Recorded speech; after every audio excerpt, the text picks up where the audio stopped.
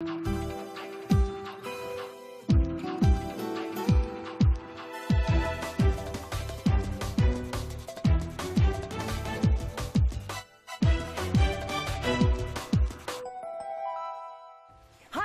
to You Are the Chef. I'm Heidi and we're here at the Renaissance Shanghai U Garden Hotel.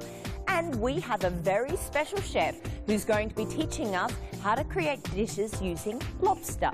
Now, lobster is an absolutely fabulous, luxurious item, and he's going to be teaching us how to use it in 5 different Chinese-style dishes. But before we start cooking, let's see who that chef is. Our chef today is Chef Max Zhao. He has a wealth of experience in the culinary industry for over 18 years. Instead of focusing on traditional Shanghai-style specialities, Zhao renewed the menu with many innovative dishes, combining Chinese and Western elements. We're looking forward to what he's going to bring us this week. Today's dish is a fabulous combination of both lobster and crab meat. Using an innovative way to combine these 2 meats, this dish is amazing in its flavor and they are perfectly matched.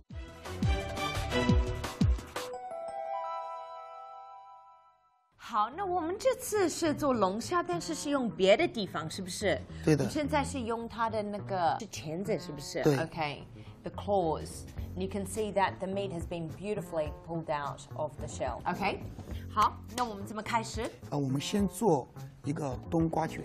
OK。现在我们炒蟹粉。好 ，OK， 那我把锅子掀开，先加油，是不是？对，我们稍许给一点点。所以这个是龙虾和蟹粉在一起。对，现在我们给一点点姜末，因为它是寒，所以说我们要给一点姜，它是热性。热性。对，阴阳调和。那龙虾呢？其实龙虾也属于说是一种寒性的。也是寒性的吗？对的。所以是姜是要的。是的。OK。我们现在给点蟹粉。Obviously, if you're not buying it like this, you need to peel quite a few crabs to get this amount of蟹粉. 啊，一下子它的油、它的味道都出来了。那就是这样炒的嘛？对，把它炒香。炒香以后，我们稍许里面给一点点味道。鸡汁。对。OK。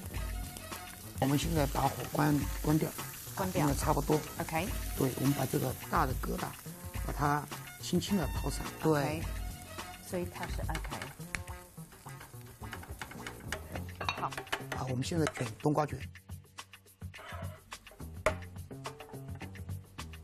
哦呀，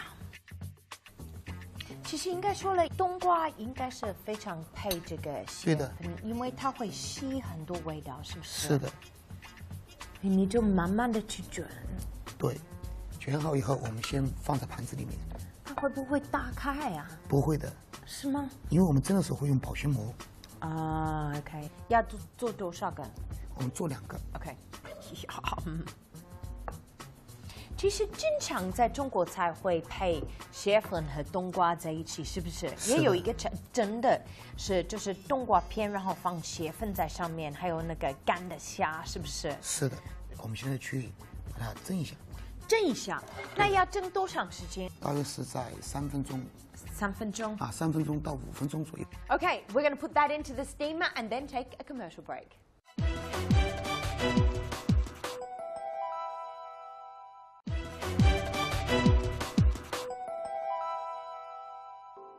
Welcome back, you're watching You Are the Chef. All this week we're creating amazing succulent dishes using lobster. Now today's dish is actually using the lobster claw and we're putting it with some winter melon and also some crab roe. Alright, the winter melon is in the steamer. 那我们下一步是要做什么？我们下一步先是要做个蟹粉。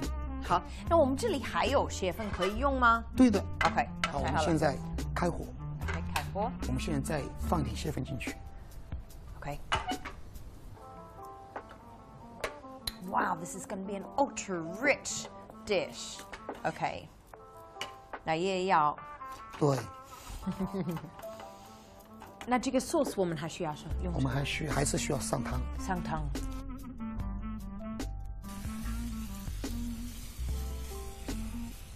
Oh, look at that. That looks fabulous. 好，现在我们给点味道。那这个是什么？鸡汁。鸡汁。OK， 那那这个是为了我们的那个冬瓜，或者是为了我们的龙虾？为了我们的燕窝。燕窝也放进去了。对的。哇！好，现在我们轻轻的打一个薄芡。OK。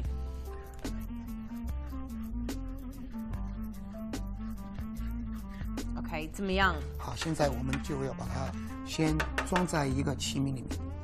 哦，这个？对的。好，那我把这个全部装满了，是吧？不要装太满，因为上面还要放燕窝。OK。啊。好，现在我们放这里备用。OK。现在我们把这个先拿过来。我们这个龙虾是叫波士顿。Boston lobster。对对对，我们就波士顿龙虾最主要是吃的这个钳子。现在我们把波士顿龙虾已经处理好。OK。先这里割条口子。哦，为什么？这个因为我们里面要放一点 cheese。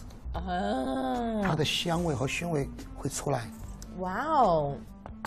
所以是不要放太多，是吗？对，因为多了你会抢足它的鲜味。对。Wow, what a cool idea! Just by making a little slit, you can't even see that it's there.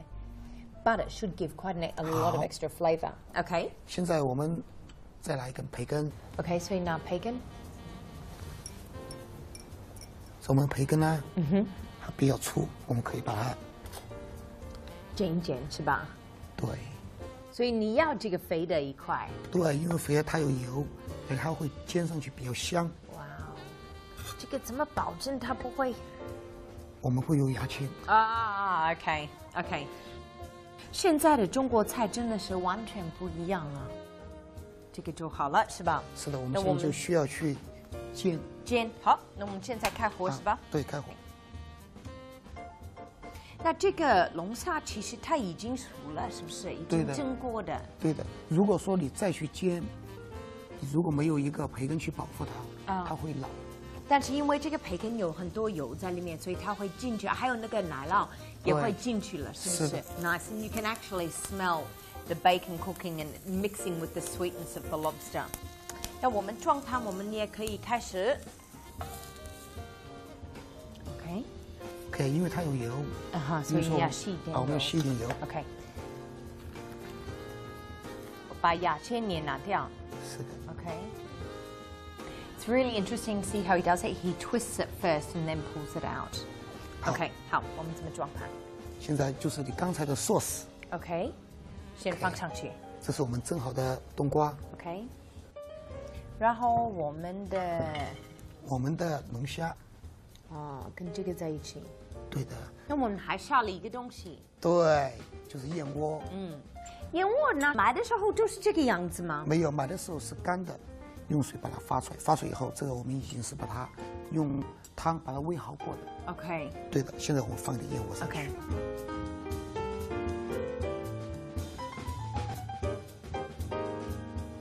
OK， 好，还有什么东西要放？樱桃萝卜，因为这个也有点油腻，就是我们会用一点蔬菜来搭配它。好，放点燕窝，这样它口感很爽的，是不是？是的。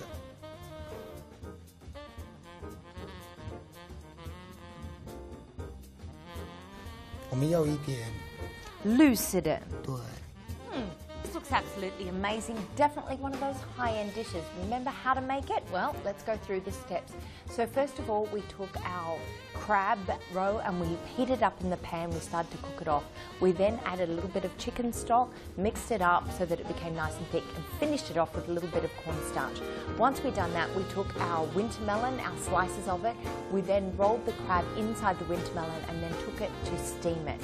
Whilst we were doing that, we took our lobster claws and we cut slits on both sides, add a little bit of cheese and then wrapped it up in bacon. We then fried it very quickly. Well, leaving some of that crab, we made another sauce. We added a bit more cornstarch and we mixed it up, and then that we put into our jar with a little bit of the bird's nest on top of it. Presented now, we are ready to eat.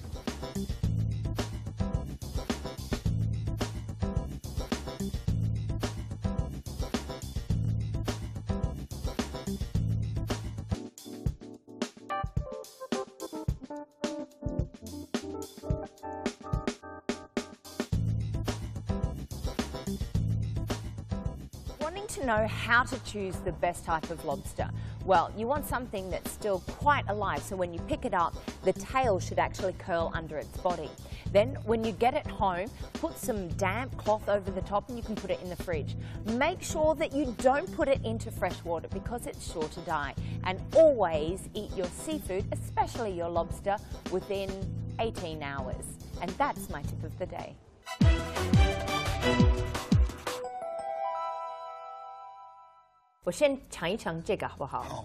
I'm interested to see what the cheese is like inside this.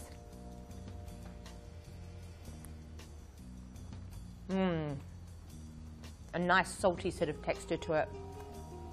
And the cheese sort of just brings a little bit of extra flavour, but there's not a lot of cheese in it, so it's nice, it's not overpowering. Oh,